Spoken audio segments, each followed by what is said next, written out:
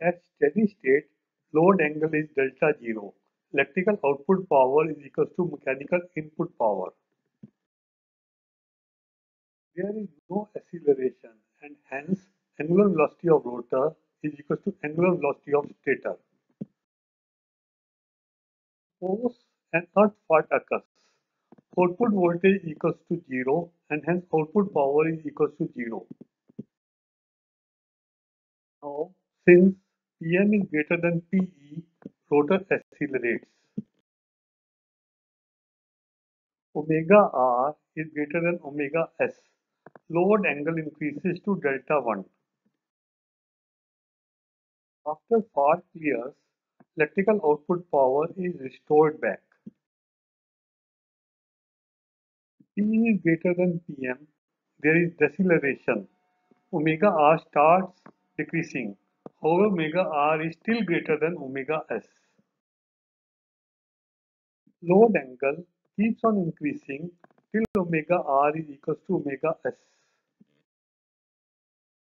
Area of acceleration is equal to area of deceleration. Energy stored during acceleration is released during deceleration. By using equal area criteria, critical clearing time can be found. All should be cleared before critical clearing time, otherwise generator becomes unstable. At load angle delta 2, omega r is equal to omega s. If at load angle delta 2, P is greater than Pm, there is deceleration. Load angle decreases till it reaches delta 0. Since generator reaches steady state after transient, we say that there is a transient stability. If at load angle delta 2, P is less than Pm, there is acceleration. Load angle increases. Generator never returns to steady state after transient. Transient stability is not there in this case.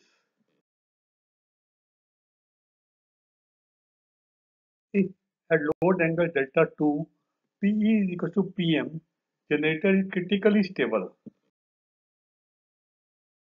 Fault should be cleared before critical clearing time, otherwise generator becomes unstable. Let us find critical clearing angle. Delta 2 is equal to 180 minus delta 0. Area A1 is equal to area A2. Adding area A3 on both sides, we get A1 plus A3 is equal to A2 plus A3. A1 plus A3 is equal to PM 180 minus 2 delta 0. Area A2 plus A3 is found by taking integral of PE from delta C to 180 minus delta 0.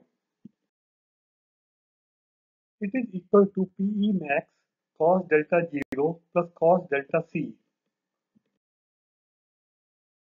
Solving, we get cos delta C is equal to Pm by PE max 180 minus 2 delta 0 minus cos delta 0. Thus, knowing Pm, PE max and delta 0, critical clearing angle is found. Critical clearing time is the time taken for load angle to reach delta C. As per string equation, oscillating power is equal to md square delta by dt square.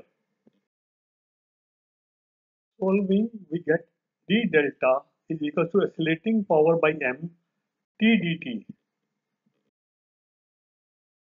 Solving further, we get oscillating power by m Tc square by 2 is equal to delta C minus delta 0. Critical clearing time is equal to under root 2m by oscillating power delta C minus delta 0.